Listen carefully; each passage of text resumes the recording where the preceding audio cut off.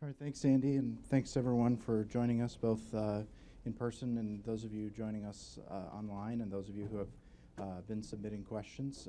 We're looking forward to hearing from the Secretary on those questions. As Andy said, we are here today with the Secretary of Energy, Dr. Steven Chu, who will be talking briefly about the energy and innovation agenda that the President outlined last night and giving you that in some more detail. And then he'll be taking questions both from our online audience and from those of you here in person. For those of you who are watching online, we invite you to continue submitting your questions throughout the event via email and Facebook and Twitter using #Chu. And with that, I'd like to invite Secretary of Energy to offer us some of his thoughts. Where do you want me? Okay. All right, thank you. I'd like to first thank you for being here, and for all those out there in Etherland and cyberspace also for joining us. I just want to briefly make a couple comments before handing over the questions. Last night, President Obama laid out a strategy for America to create jobs and win the future. And there were central themes going throughout his remarks. One was, first and foremost, was unleashing the innovation machine in the U.S., and I'll have more to say about that. But part of it also is improving the education of Americans so that our young people will have the skills to compete. And another is we have a mature infrastructure, and we need to rebuild that infrastructure to be more competitive going forward. That too will create many, many jobs and help us become competitive in the future. So let me talk about energy. The President talked about a Sputnik moment. What was the Sputnik moment of 1956, I believe it was? A little grapefruit-sized globe starts circling around the Earth, passing over the United States. And clearly, it showed that at that point in time, the Soviet Union had a space technology that was superior to the United States. We were not able to put up a satellite. And it was a wake-up call. We had fallen behind technologically. And with regard to that, President Eisenhower said, remarkably, that the response is not to put more money into missiles, but the response is to look at our science infrastructure, our education infrastructure, and in the long run, this is what's going to make us competitive. Then in, I think it's 1961, 1962, President Kennedy, in two speeches, now known as his moonshot speeches, say, by the end of this decade, we will put a man on the moon. We will lead in this space race. And so the Sputnik moment is the realization that today's Sputnik moment is the realization that we are no longer the technological leaders in all the sectors of innovation that we would like to be, that we have lost the lead in some of these instances, many of them having to do with energy, that other countries have recognized that the energy technologies the world will need in the future are now being developed not only in the United States, but most notably in China and Korea and Japan and in Europe. These are our competitors. And so it's the realization that technological leadership and innovation cannot be taken for granted. Now, having said that, the President also said that we do have the greatest innovation machine in the world. And with given the right direction, we can use this innovation machine to be competitive in all those things. In a world where we expect oil prices to be higher, in a world where we expect the world will need cleaner sources of energy, where we will need to be able to generate energy from the sun, the wind, and other things. And in a way where it's a race to make those sources of energy competitive with our current generation sources of energy with fossil fuels. Because the people who win in that will certainly have a head up on what you can sell internationally in this market. So the President called for the creation of 3 new energy innovation hubs. As you know, these are hubs where you put scientists and engineers, ideally under the same roof, marching towards a common goal. It needs to do the scientific discovery, but it also needs to do the things that can actually lead to the private sector picking it up and taking it to the marketplace. And these innovation hubs you can think of as the Apollo projects of our time in various sectors of the energy industry. The President also reiterated his commitment to putting 1 million advanced technology vehicles on the road by 2015. And this goes that will greatly reduce our dependence on foreign oil and jumpstart the American auto industry. It is, quite frankly, another race. Countries all over the world have recognized that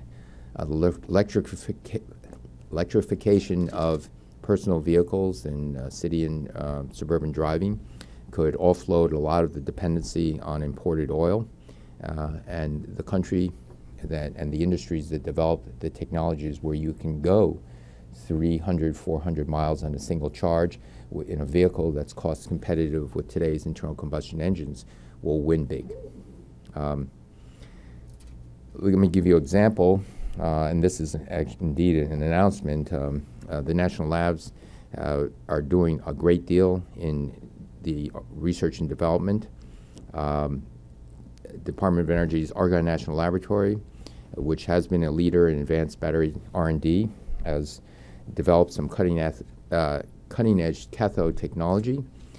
This technology has now been licensed and further developed by a California-based startup called NVIA, and it's received funding from RPE. This company has received funding from RPE. So today I'm pleased to announce that General Motors has signed an agreement to use the NVIA advanced battery technology as it develops the cars of the future, the successor to the current batteries going into the Volt.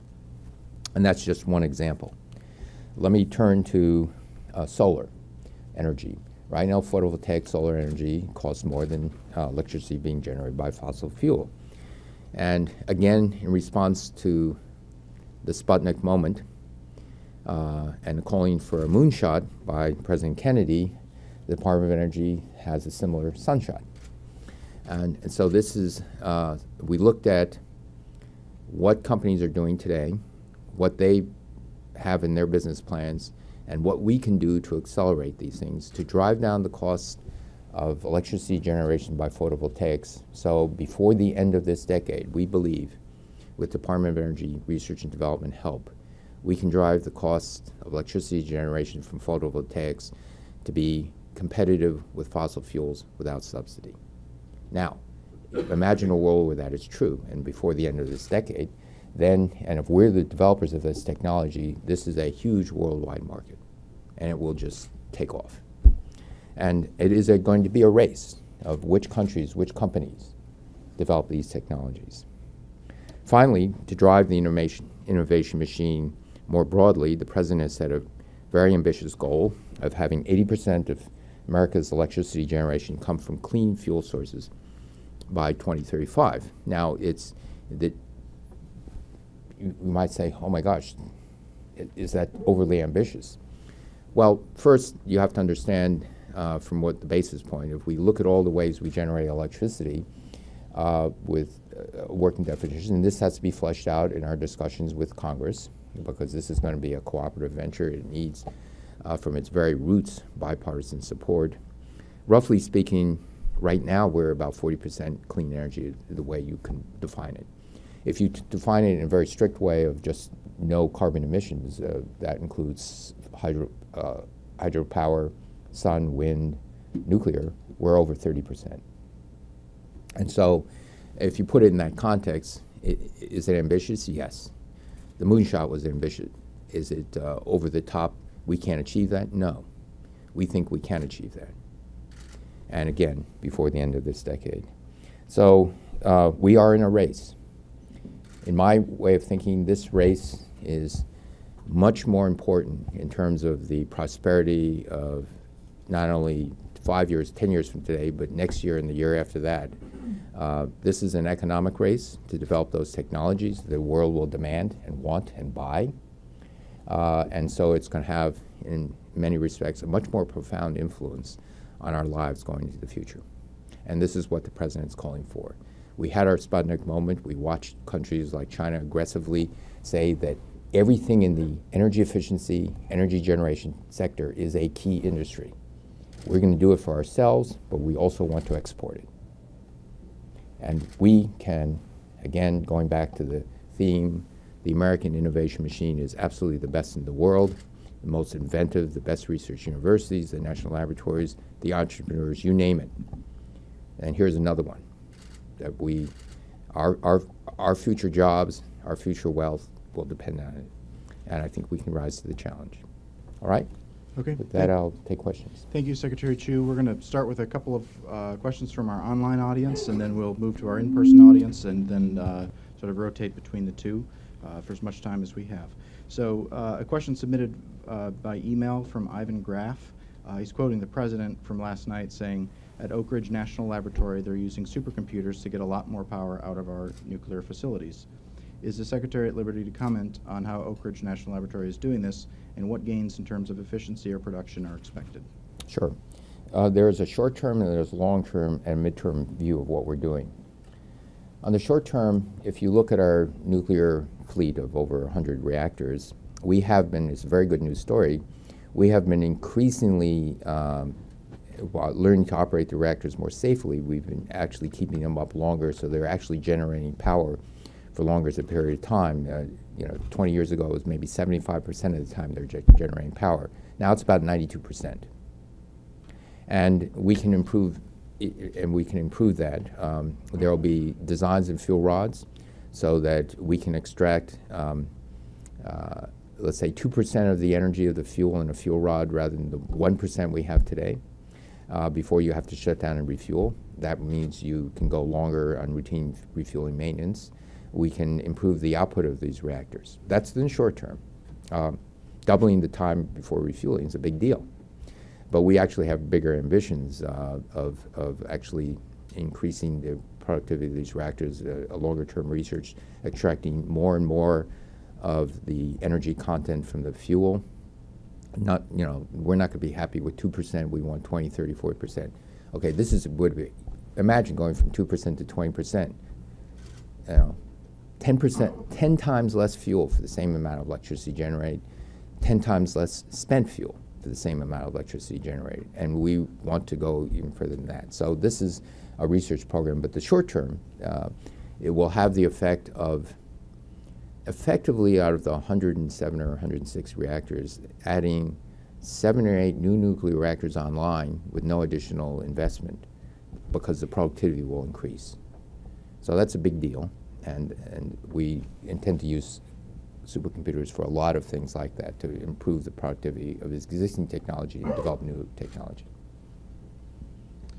Okay, we'll take another question by email from Joe Spees, who asks, energy storage is essential for the development of wind and solar power.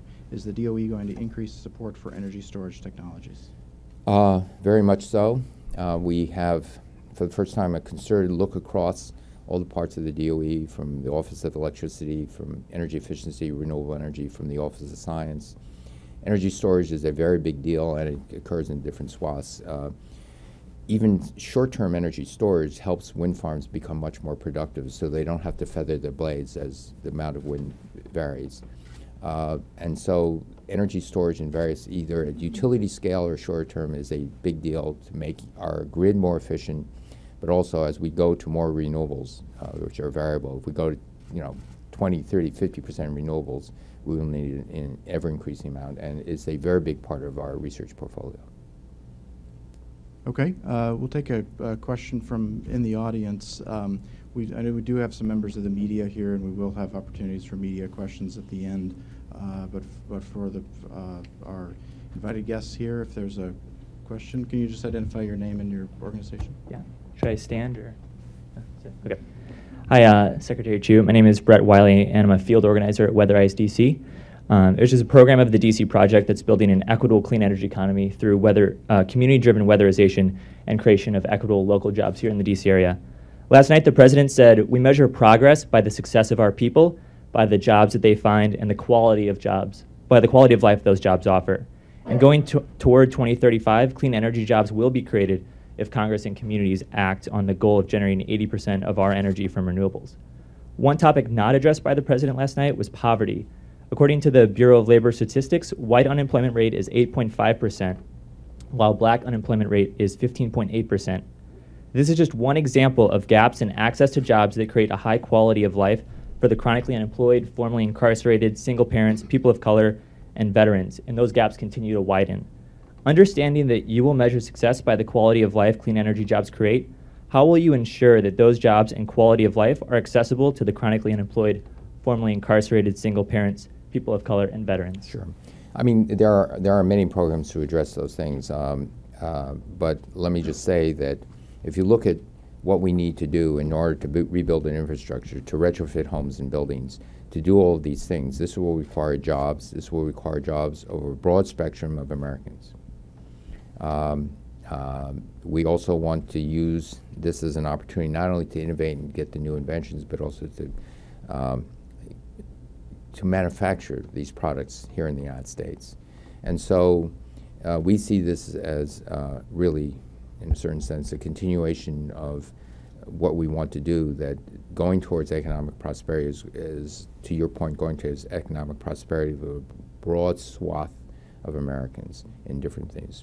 Where it's from rural America and creating more wealth in rural America to people, to having education programs that can get people to actually say, okay, you know, we're not looking for jobs only for, you know, PhDs or college graduates. We're looking for a quality of jobs across the whole country. And you know, as you know, there are jobs programs that we are very supportive of people who have been incarcerated, and they come out and say, can we help them get a job program? There are job programs for very many people. We think this rebuilding of American infrastructure and going and developing these new industries allows a broad swath of the talent in America to be used. This is something that's a worthy project. It's not something that can be, that will require a lot of people. And so here's what you're doing. You're doing something incredibly worthwhile. You're doing something good for the future populations, the environment, but it's a demand that can't be outsourced. It has to be done here in the United States. So it has all the great things. We need a larger American workforce in order to accomplish these goals. So I think it's going to affect them, and we will be very conscious going forward of making sure that all Americans have the opportunity to take advantage of this. A question coming in from Twitter, at Aaron Skyme asks, what is your prediction for the biggest clean energy technology impact of 2011, both in America and in the world? 2011? Oh, I don't know. I just immediately, when I'm asked for predictions, I'm immediately reminded of what Yogi Berra said, predictions are difficult, especially about the future. It's hard to say because we don't know. There's a lot of things we're investing in, looking for game-changing technologies that could be invented and could come out in 2011. We probably won't be sure that it will be game-changing for another couple of years. So, so on the research side, I think there's a lot of exciting things that the Department of Energy invested in. There's an RPE summit, just for a little ad, at the end of February, beginning of March, where it takes a particular program and looks at, with a year retrospective, of what we've invested in. With the design of that program was to invest in real home runs, game-changing events. Although there's no home run we know about for sure, we see a lot of people rounding second and third base, so it's looking good. I think, you know, we have programs to go to energy efficiency, where we're going to be piloting programs to help bring down the costs of retrofits, to overcome, as concerted effort across a couple agencies, to overcome the financial hurdle of getting low-cost, low-interest, long-term loans to make investments in energy efficiency so that homes and buildings can improve the quality of life and create jobs. And meanwhile, the Department of Energy and Coordination will supply the information so people will do. If those pilot programs work, that will have a tremendous impact, because that means if you save money by saving energy, then it needs no government support in a certain sense except the information transfer, right? If you provide the mechanism for access to capital and if you provide the information, and we're piloting with programs so that you can actually drive down the cost of those retrofits. That we'll be piloting in 2011, and that could be a game changer. There's a number of things. Okay, question from in the audience. Hi, John Arnsmeyer, Small Business Majority.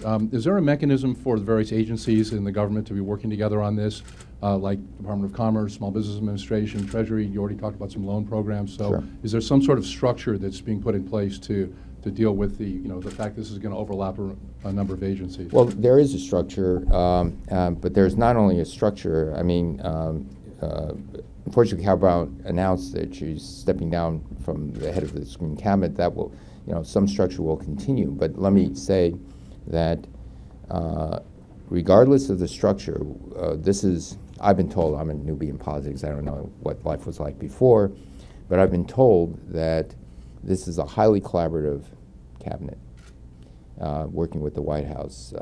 And I know from my own dealings with other cabinet officials, when I go to Sean Donovan and say, we need to do these things, and he gets all excited about it and runs with that, and when I go talk to Karen Mills about small business loans, we're talking about the capital investments, it resonates very quickly. I work with Tom Vilsack on biofuels. This is wealth creation in rural America with Department of Interior. So virtually no time have any of the cabinet members where they self-assemble or assemble in a structure.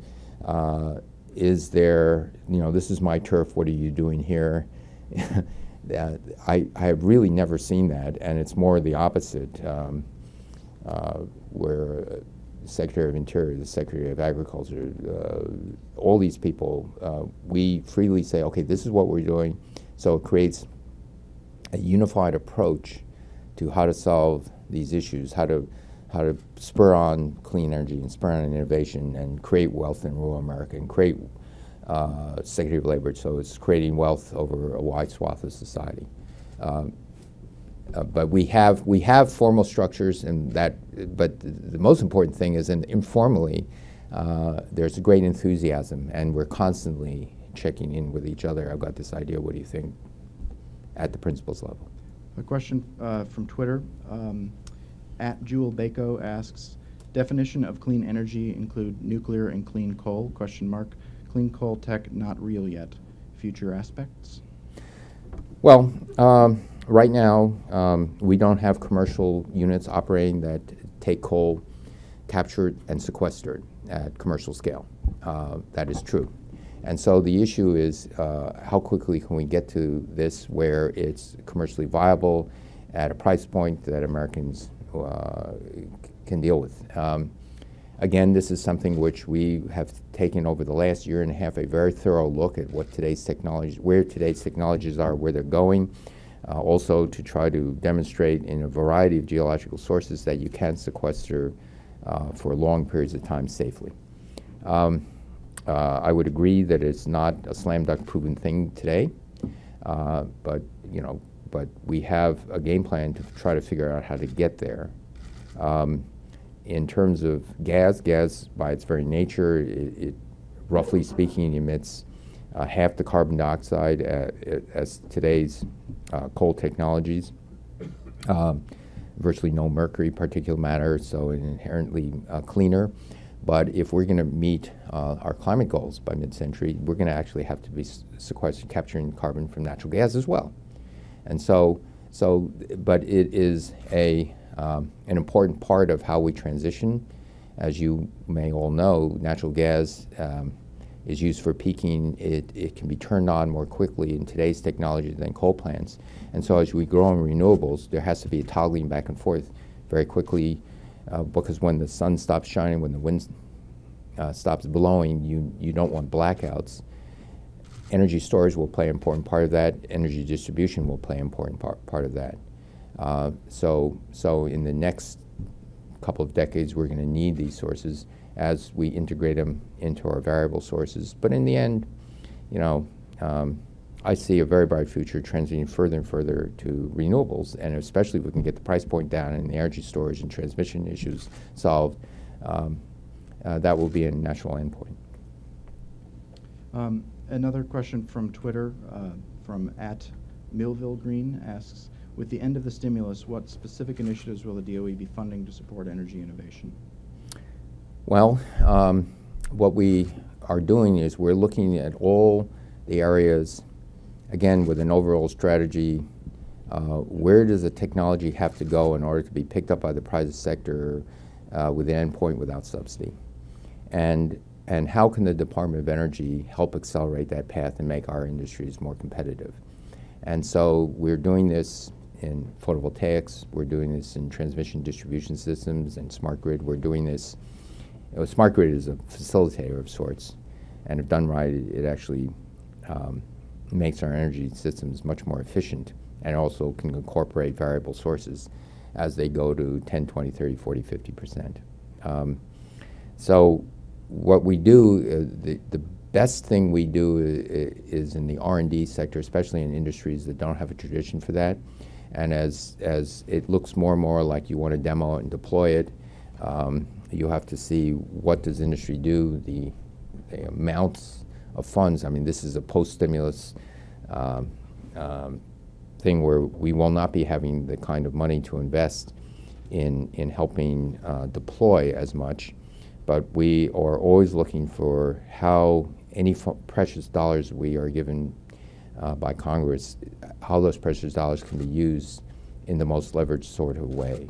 And then there's a long explanation, very detailed, but you know, I'd rather handle a few more questions. And especially Dan tells me, make my answers short. Sean Guerin with Environment America. I wanted to, first of all, thank you and the President for your focus on renewable energy and your continued support there. You answered the clean coal question, but I think you only covered about half of the problem there. So obviously carbon capture and sequestration can handle some of the emissions, but how do you move? Well, I don't see how you would ever make coal clean in terms of how we actually get it, so how we get it from the ground, mining purposes, and then with hydraulic fracturing and the demonstrated threat to our drinking water, how do we make that part of the equation clean, or how do we and how fast can we move away from fossil fuels completely? Right. I think, yes, you raise an important point. The ability to extract fossil fuel in a safe and clean way is part of the entire equation. And certainly there are practices like mountaintop removal that could have a profound impact on the environment. And so that's in the jurisdiction of the EPA, and that's certainly a concern. There are certain mining practices also that could have severe environmental impacts, and there are regulations in the federal government that have to address those things, because if in the process of mining, in the process of extracting fossil fuels, there can be severe environmental problems, and so the regulatory process is to allow it so that you don't wreak havoc. I mean, having lived for 3 or 4 months, 4.5 months on a Gulf spill issue, in the process of helping stop that leak, it became very clear that actually for very little money, but you know, more thought and better processes, you can actually make it much safer. In terms of natural gas and the fracking, there's similar things. Where, as an example, what you need to do is that the gas sources are actually below the water tables.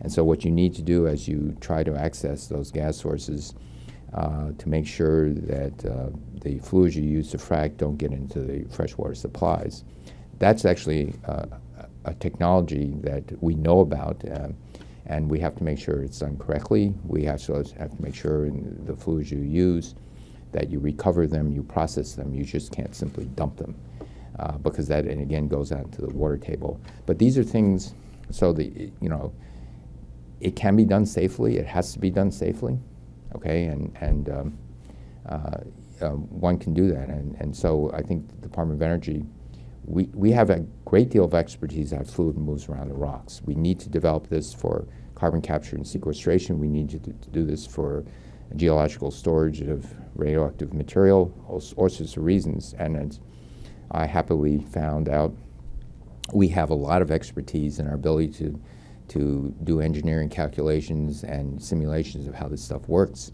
So all those things can be brought to help the U.S. In deep water drilling and in fracking for the safety, the environmental impacts. A question from Twitter from @AnnaDCDays. The question is, how is nuclear clean energy when we have tons of waste with no proven disposal? It's clean in the sense that I think, I've always said that the waste issue is a solvable issue. Call me foolish, but I think it's solvable politically too. I think so we have a Blue Ribbon Commission that's looking into this, looking into the options. We now, as I said before, know a lot more than we did in the early 1980s when the Nuclear Waste Act was written. And so it's the charge of that commission will be reporting this summer what their recommendations are. And it's a very distinguished commission. I don't know what they're going to report, but I have faith that they're going to give us some good advice on how to go forward with storing spent fuel. And again, we have a long-term research program that wants to see if we can take that used fuel, not spent fuel, I would call it used fuel, and extract more of the energy content out of it in an economical and way that's proliferation resistant. And if we do that, that means you can greatly reduce the amount of end product waste greatly. I don't mean greatly, I don't mean by a factor of 2 or so in today's technology, I mean a factor of 10 or 20 or 50. All very important stuff.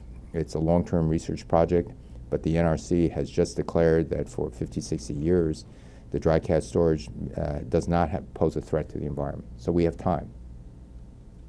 I think we had another question from the audience.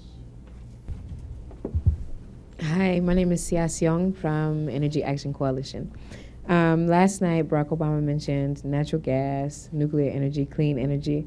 Real clean, renewable energy is top priority for the millennial generation, the biggest voter bloc in history, the ones that will bear the brunt of the decisions made today. What will Obama do to ensure clean, renewable energy technology doesn't harm communities and future generations?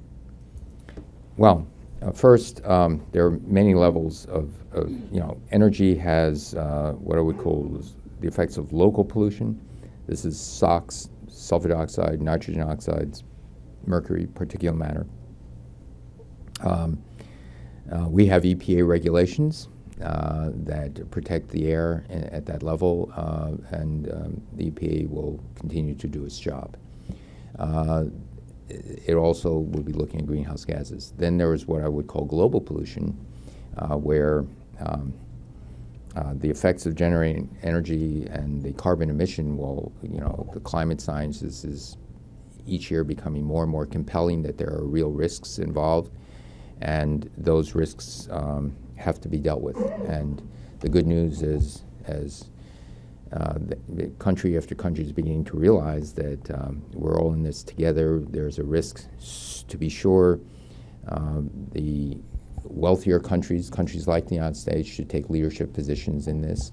But even developing countries like China have now openly acknowledged this is an issue.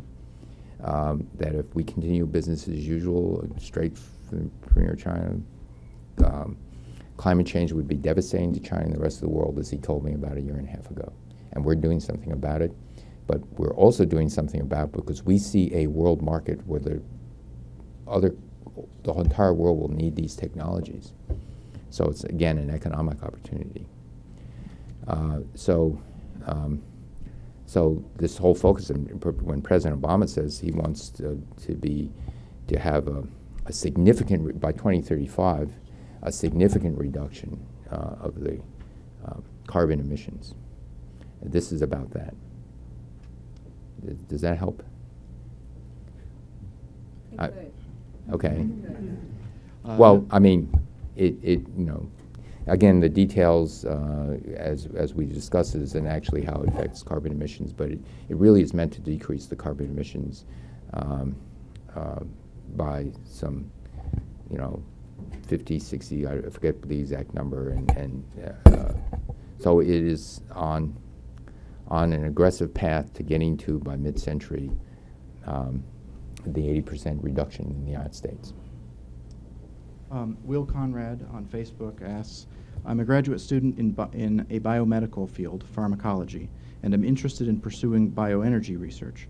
Most of the PIs I talk to say researchers historically head toward biomedical research, not in the other direction. Does DOE have any plans, programs geared to reverse this trend and get more new biologists into bioenergy? Well, yes, we do, of course, but the other thing is I would disagree with the assumption. In the past, I would say that many biologists were drawn into biomedical research. That's where the research money was. That's where the action was, in a certain sense. But over the last decade, rapidly changing biology and the power of the new biology can be used to help make significant progress in our energy challenges. And this is why, in part, why the Department of Energy is so gung-ho on biofuels. Next generation, going beyond biofuels, it's huge opportunities for that.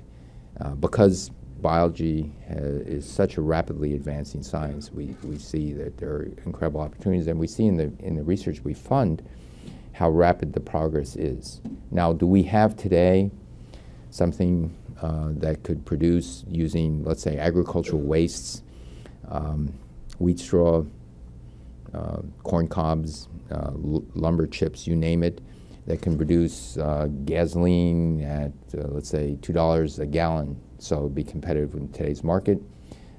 Not yet, but there's a reasonably high probability we're going to get there at some time. I can't really predict it, but there's a lot of exciting things.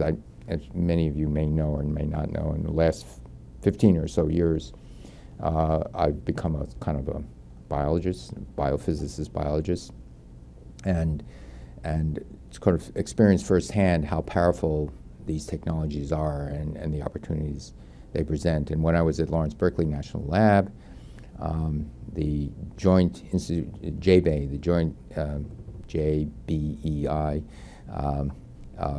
a DOE-supported organization was started, a collaboration between University of California, Berkeley Lab in Illinois,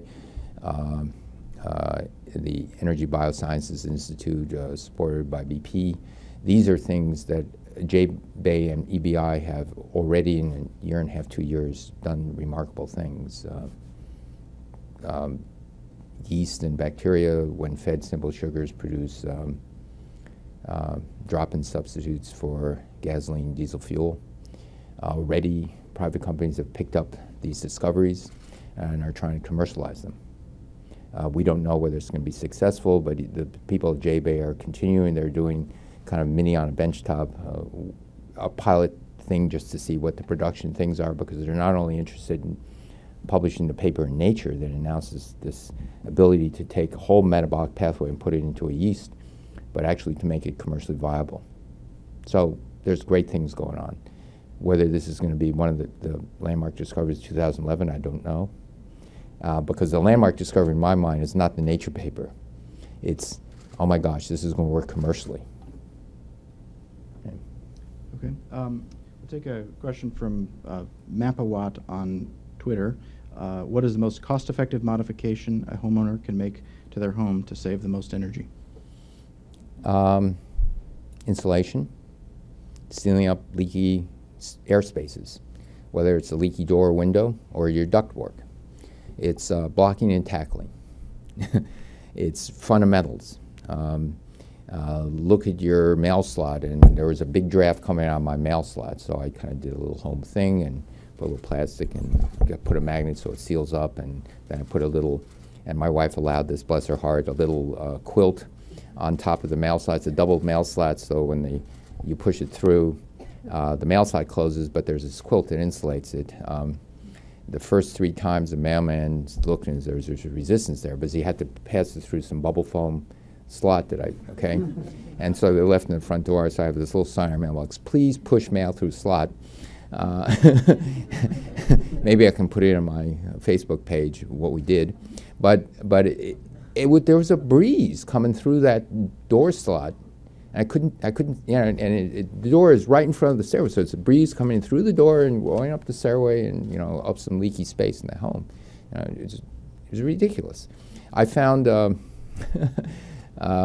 when we got in the house, we have fiber Fios. And these guys come in, they drill a hole in your house, and they have these wires there. And there was this big hole there. They didn't bother filling up the hole, and I put your hand over it, and it's huge stuff coming out. So, you know, you stuff in fiberglass and a little foam into the hole, and it's gone, it's fixed. And finding out where the leaks are, and finding out where the insulation is a little thin, this is huge. And so the air conditioning and the winter heating bills of our house went down by a factor of 2 from the previous owner. Now, part of it is we keep it cooler in the winter, and we installed 2 ceiling fans, so we allow the temperature to go up to, let's say, 78 in the summer, enough to dehumidify, but a very gentle ceiling fan breeze in 78 is very, very comfortable. Okay, so you don't fix it by just putting your thermostat at 72. So that's part of the factor too, but a lot of the factors too is just getting rid of leaks. Okay, getting rid of leaks, heat leaks. As you can tell, this is something the Secretary takes very personally. Take a question from the audience. Hi, Mr. Secretary. My name is Drew Sloan. I'm with O-Power, so we were very excited to hear your last comment. And I wonder if you could actually comment a bit about what the thinking is in the 2035 plan about how energy efficiency will factor in and what can be done on a federal level when so many of the regulatory environments are created on the state level. There's a couple of things. We are trying to give people the information they need in order to make the wisest investments. As I said before, we're trying to make it so that you can have access to capital, low-cost capital over a long period of time. So you can have effectively energy-like mortgages. We're trying to do those things. We're trying to pilot things where if you want to weatherize your home, you need a qualified audit. But if you do that, you don't really know, the typical homeowner doesn't know who to turn to. They might ask for estimates from a couple of people. You know, that also ends up going into the bill when you get a contractor to come, right? They got to drive out, and then another one, okay. So imagine a world where in your block there are maybe, you know, let's say there are 20 people on the block, and 5 of them say, yeah, I think we can go into this. And there are known suppliers of this, the audit and the work, that you could have confidence in. So a contractor has got a kind of a good seal of approval. They know you can do the right stuff, and the business is now you audit all 5 houses all at once. You blow on the insulation all at once, single truck. Okay, it's like when they install cable TV. What do? They try to line up lots of subscribers on that street before they trench. Okay, so we are piloting programs like that, because that will greatly reduce the cost. It will give consumer confidence that this is a supplier. There's reputation stands behind this, and there will be a number of them. It could be a syndicated thing like a True Value type. It could be a Lowe's, a Home Depot-like thing. It could be there are a lot of opportunities. We put out a call for proposals. I've got a very good response, and so we're going to be piloting those things. Small business loans. There could be you're a business and you know you're throwing lots of money away on an efficient old leaky building. If you could only get the capital to do that, your business becomes more, no out-of-pocket expense, but your business becomes much more efficient. So there are a number of things like that. In the meantime, and those are known technologies, they're just mechanism for deploying it. But in the meantime, we're also very bullish in thinking of ways of using technologies we already know about in different sectors. As an example, today's automobiles have dozens of computers. Those computers automatically adjust depending on the temperature of the engine, the temperature outside, the throttle position. They automatically adjust how much fuel goes into the piston, when the timing is, everything. They tune up your car on a second-by-second basis. No one actually has car tune-ups anymore, right? Because the computers do it. And when you need a car tune-up, what you really do is you take your car in the garage, and the garage's computer talks to your computer. And everybody just looks and, okay. And we can get buildings to do this, that automatically tune up buildings. We already know that if you tune up a building before you use it, you will save 10+% of the energy, and then after 20 years, it's out of tune, you can retune it up and you will save a tremendous amount of energy. We have a technology to make it very, very simple, so you don't need to know the details, because it has to be simple, where the building tunes itself up. For example, we right now have a bunch of people in this room building consents very inexpensively using, happen to know this, using some cheap infrared technology to find out how much CO2 is in this room, up the circulation. But after everybody leaves, you don't need to, minimal circulation in this room, right? So that's a continual tune-up in a way that we think, because it's electronics, because it's computers, because it's sensors, will be very, very inexpensive. And to get those into systems, to get the computer design so it automatically helps the architect and the structural engineer design it. It has embedded energy efficiency designs in the programs. We design airplanes in such a way we can design buildings in that way too. So there's a technology side, there's lots to be learned, but we already know a lot about things like sealing up air ducts. So we're running low on time here, so we're going to take one last question from online. Lance LaCroix asks via Facebook, when will SMRs, small modular nuclear reactors, become viable, and what are your thoughts on distributed electrical distribution? Well, I'm a big fan of small modular reactors and let me define it. These are small nuclear reactors at a scale of, let's say, 100 megawatts, maybe 150, 200, or less. Why? Because if you build a small modular reactor, used to be that you drive down the cost by building a very big reactor because there are certain fixed costs, approvals, things like that. And so the reactors have gotten very big. They're a gigawatt, 1,000 megawatts of power to 1.5 gigawatts, 1,500 megawatts of power. They cost a lot of money, typically $7–8 billion. They need a huge electricity infrastructure to take that 1.5 gigawatts of power. If you think of your utility company and everything, you have a project and all of a sudden you're going to have to invest $8 billion, that's a large part of the asset allocation of your company. You may want, and so what people are doing now as we do, they're again doing partnerships.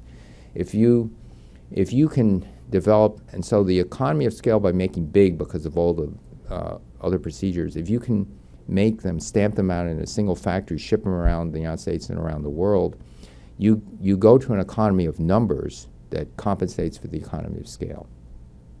That means that sites which are only designed to have, let's say, 500 megawatts of power, you can have 2 modules or 3 modules, and that's the way we do it with gas and coal. A certain number of turbines, and you right size it to the thing.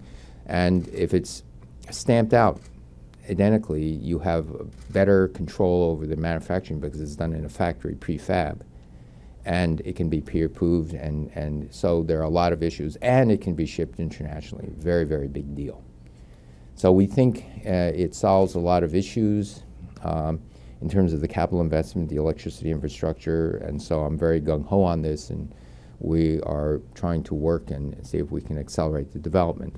And by the way, it's a way of the United States regaining its lead in nuclear technology. We built the first reactor in the world, Enrico Fermi. We were the leaders initially in nuclear reactors, but we are no longer the leaders. It's France and Japan and Korea. And now China wants to be the new leader. And so this is a way we can get back that technology lead. Okay, well, thank you, Secretary Chu, and thanks for everyone joining us in person and online. This will be the first of a series of Energy Matters online chats and town halls, both with Secretary Chu and other leaders here at the department. For those of you who had questions who we were not able to get to today, we'll be following up with some answers in the coming days. And so please do go ahead and continue the conversation online at energy.gov. Thank you. Thank you.